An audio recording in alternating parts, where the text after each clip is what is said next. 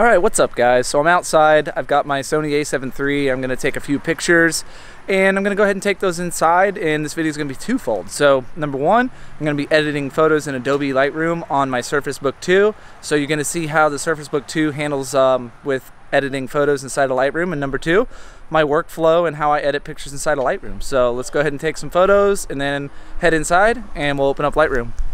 Okay, so before we get in Lightroom here, I just put in my SD card. I want to show you the performance of the Microsoft Surface Book 2 and how I usually do my workflow. So one of the first things I do is, if it's a special occasion photo shoot, I will probably import the photos to a folder somewhere on my PC.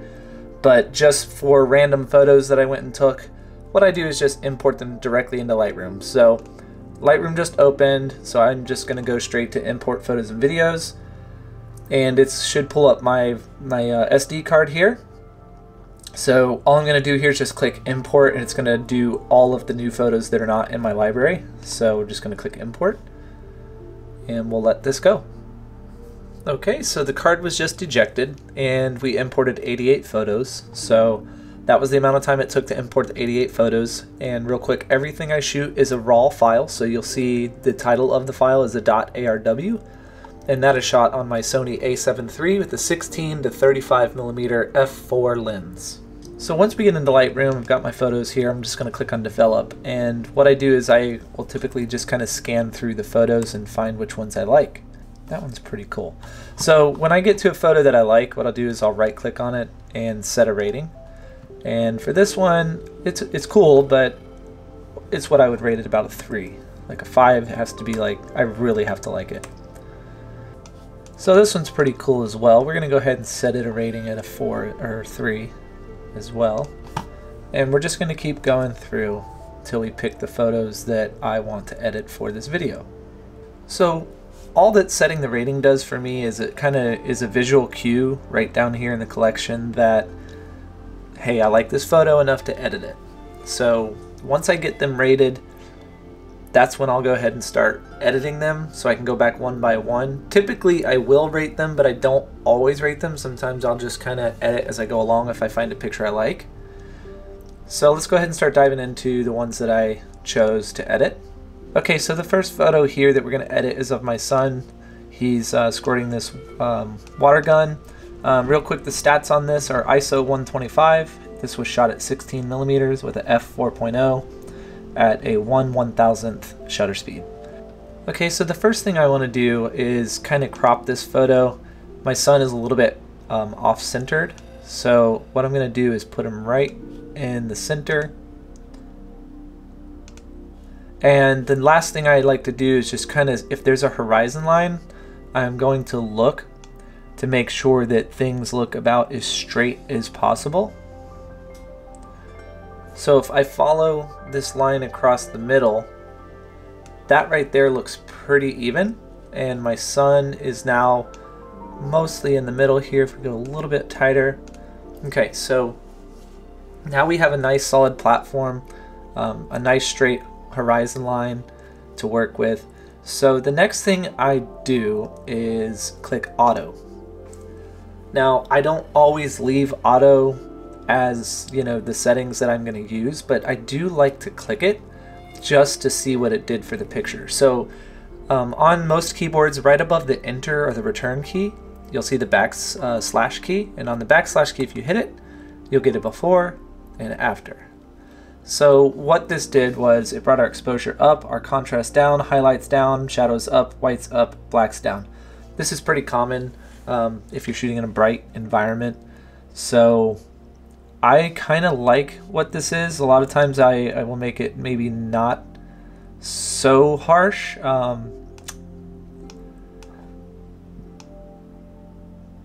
Back the shadows off a little bit.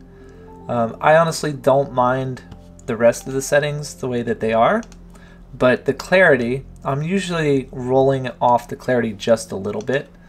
It depends on the photo. I don't like an image to be over sharp in most situations. It just makes it look a little unnatural. And with my editing, I'm typically trying to go for the most natural representation of what my eyes saw when I took the photo. So I'm trying to more or less just enhance or bring out the best of what was already happening that day. So I kind of like to use the expression, you can't polish a turd. Technically you can, and there's evidence of that on the internet, but the moral of it is that you really want to get the best quality image you can out of camera, and then in editing you're just trying to enhance it to bring out the best of the photo, the best lighting, the best colors, and that's kind of my theory when I'm editing a photo. So the next thing I like to do is I typically will skip the tone curve. A lot of people like to do an S curve. It depends. If I don't get where I want to go when I get down to the colors, then I will go back there. But after I do my adjustments up here, the next thing I do is go straight down to color. So on this color tab here, what I'll just do is start off in the reds, and what I'll do here is we'll look at my slide it a little bit up and down both ways just to see where I like it. I actually like the color of this one with the reds dropped a little bit. It kind of brought out some of the car color. Orange, we'll go over to orange on the luminance, and this will affect, of course, my son's face. I'm going to drag it down just a little bit because his face actually has a lot of sun. The sun was peering right on his face. And then we're going to jump right over to yellow and do the same thing. And I like this rolled off just a little bit for this photo. And then we're going to go into green. And again, I like it rolled off. And we're going to go into our aqua. Not a whole lot of aqua. You can see it right on the lower skyline there. And now in blue, I'm a big fan of deep blues. Living in Florida, we get some nice blue skies. So I typically will roll off the luminance quite far depending on the sky. And now I'm going to go ahead and hit that backslash key again so you can get a quick before and after. So you can see here's before, and when you initially first looked at the photo it was pretty nice, but there's no comparison on the before and the after of these. I'm pretty happy with this photo. I'm not going to go crazy, with editing this one any further. So let's move on to the next one.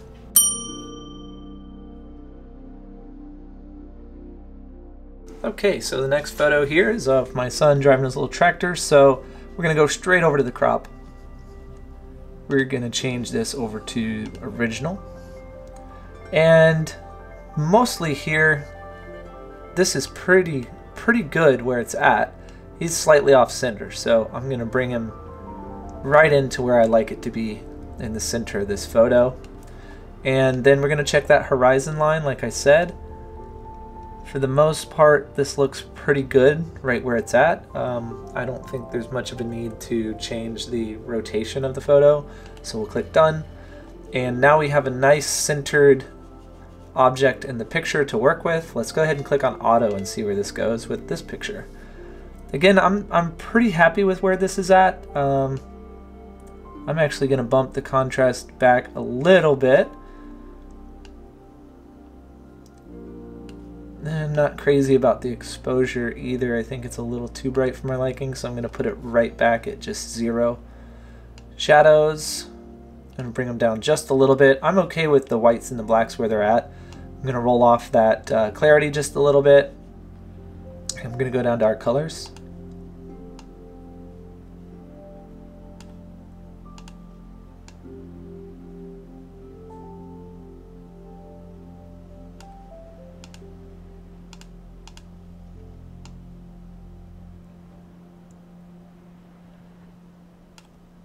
So basically I just move these around to my liking. You may, like a completely different look from what I go for my photos, and that's okay. My idea with this is just basically to show you how I edit photos. Maybe you can learn something or pick something up that you didn't do before. Or maybe you think the way that I edit these photos is garbage, but either way, whatever floats your boat. Okay, so if we take a little closer look at my son here, we can go to that backslash key and look at before and after. So here's your before and after. You can just see a lot more detail and color. And I think a large part of this, obviously, like I said, is the fact that you try to get the best shot out of camera as possible. And shooting in RAW, of course, helps you pull a lot of data, a lot more of the highs and the lows and the colors out of the camera. So this one looks pretty good. Let's move on to the next one.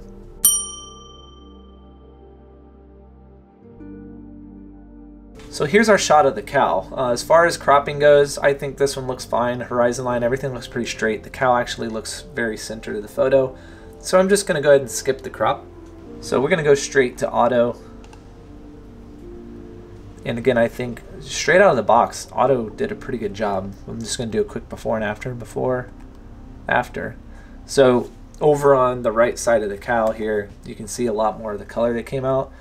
I'm actually pretty happy with the way that that looks as far as our adjustments up here. And then all I'm going to do is go down to the color and we'll take a look at what we can do with these different colors and the luminance here. Again, I like a lot of vivid, deeper colors in a lot of my photos, so I'm oftentimes dragging the luminance of certain colors down. I don't boost them a whole lot. It really just depends on the situation. I don't mind a bright green like this. It actually looks pretty good. It really just goes with what you're looking to get out of the photo. So I think the brighter green actually looks better in this case.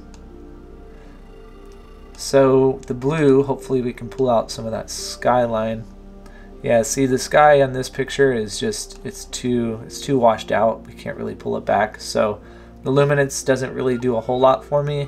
I don't want to drag it too low because then this white fence actually starts looking too blue. And there's really nothing happening on the purple scale and not much with the magenta. So we'll do a quick before and after, before, after. Let's go ahead and edit one more just for the sake of things here. So we'll click on our crop. And I'm not really looking to crop anything out of here. Again, I'm looking at the horizon line, so this one's nice and straight. It's one of the things, like I said, I really like to keep an eye on because that crooked horizon line will really just ruin a shot. Let's click on auto. So there's a lot of colors in this one. It brought out a lot. Let's do a before and after. As you can see, a ton of shadows in the trees and in the water, and now you can really see it. So that's a good platform to now enhance our colors a little bit.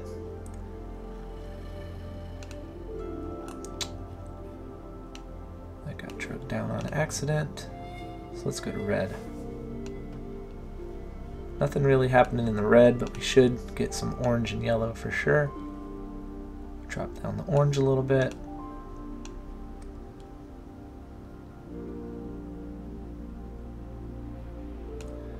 And let's get that green going.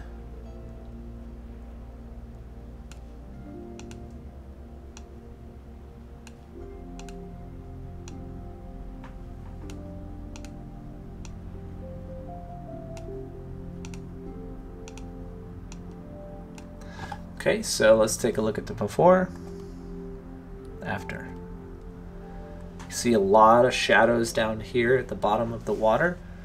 Now you can see those lily pads where before it was all pretty dark and washed out. So now that we have our pictures edited, typically what I'm going to do is select them all by holding down the control button on the PC and clicking each one that I edited. And all this is going to do is highlight each photo that was edited. Each edited photo is selected. What I like to do with my workflow is click on File, Export, and I actually will always export my photos to my OneDrive. I have a folder set up in here called Picture Edits. So I select there, and then what I do is make sure that under File Settings, image is set to JPEG, quality is up to 100, color space sRGB, and we're going to click Export. So we have exporting 7 files up here at the top. Okay, so all of the photos are now exported, and what's cool about this is if I go into my OneDrive, not only does it sync across all the PCs that I have, but it'll actually show up on my phone as well. So if we give this just a second to sync, I can already see the photos right down in this row right here that it's syncing. Once they have green check marks next to them that they've finished syncing, then I can open the OneDrive app either on another computer or on my phone, and I can download those photos and save them. So typically I'll put them in OneDrive and then open OneDrive on my phone and download the photos to my phone, which then I can text or share or email on social media to other people. Okay, so if we open up OneDrive, go down into the Picture Edits folder. So here are our photos right here at the top that we edited. So I'm just going to tap on this one. And then up in the corner, we'll click Download. And then it'll show up in the camera roll. And it'll be a nice high resolution photo that looks really good. And like I said, I can share this with my family, or I can post it on social media, or I can send it to email. And that's the gist of my workflow. Alright, thank you for checking out the video. I really appreciate it. I hope you enjoyed how I edit photos inside of Lightroom. And as far as the Surface Book 2 goes, it's obviously phenomenal. I have the 15-inch model. I have a couple other videos on my channel if you guys want to check that out. It handles editing in Lightroom really well. I love the calibration of the colors on the Surface Book 2 screen. For my eyes and the way that I like to edit photos, I feel like I've got it dialed in to where I like it. So when I export the photos from here, they look good across different devices on different screens, or if I decide to print those pictures. So my Surface Book 2 has plenty of horsepower. I have the i7 model with 16 gigs of RAM, and it has an NVIDIA graphics card in there, so it handles everything I throw at it really well. I'm extremely happy with the performance of it. So again, I hope you guys enjoyed this video. Before you leave, make sure to subscribe to the channel and hit the notification bell so that way you guys know when I upload my next video. And as always, we will see you guys in the next video. See ya.